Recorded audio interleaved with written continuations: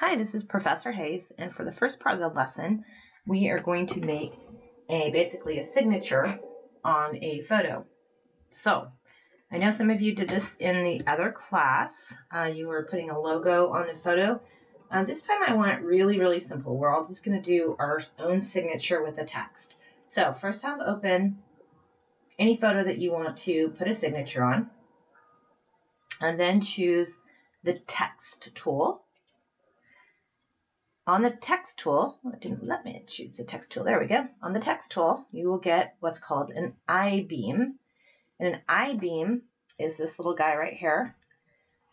You'll notice that on the I-beam, there is a crosshair. Your crosshair is actually, anytime that you start drawing like a little rectangle or anything, that crosshair is going to be where it starts and where it ends. So draw an area where you'd like your signature. And then find a font that you would like. And you might have to do this several times. Just for your first try, just go ahead and I will pick, let's see, I will pick Edwardian script. There we go. Okay, now my photo is really big. And so I'm going to have to test a few sizes real quick. So I have it at 120 points. So if you want 120 point, you can just type it in, hit enter. That's a really big font. I'm going to go ahead and type my name. And it is, could be even a lot bigger. So I'll go 200. Type it in there. Okay, so now it's large. Okay, you'll notice that I have a gray picked out. What I want you to do is go over and click on your swatches, and then you see a bunch of different levels of gray. If I choose this one, then I'll go through here. This is about 50%, and sometimes it'll give me my text tools. Oh, there we go, 65% gray. That one is 50% gray. Start with 50% gray, and then you can turn it darker depending on what you like. Okay, next, you're going to go ahead and resize. So I got it real sharp here. I'm just going to kind of put it like that. And I'll go see what this is looking like. So I'll see that I have Rebecca Hayes right here. I'm going to use my move tool. I'm going to move it over a tad. There we go. I want all of these in the kind of the bottom right of your picture, and not real big. Any kind of signature that you put on the pictures, you want it to be there, but you don't want the eye to focus and go there. Like, you just want it a tiny part of the picture. And actually, I can make this a lot smaller, but for purposes of the class, we'll keep it larger.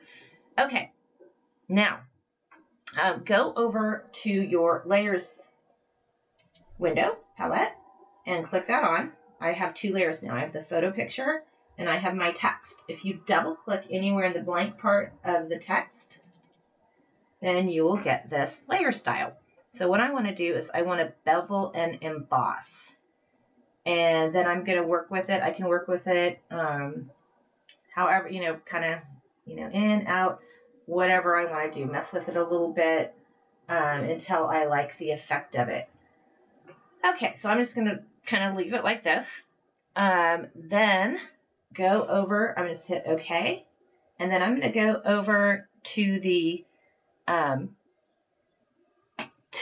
blend mode for the type layer, and it's right here. Right now it's normal on this layer. I'm going to do hard light, and see, notice how it made it even lighter. So again, we want our signature on there, but you don't want it to be the focus of the picture. You want them to kind of have to look for it. Okay, so now a few tips that you can do here too is you can try different colors of gray. So I can go ahead and get on here and try maybe a darker gray.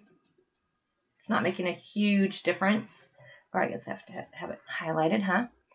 Let me go here and get it highlighted and try different grays. That's a little bit darker.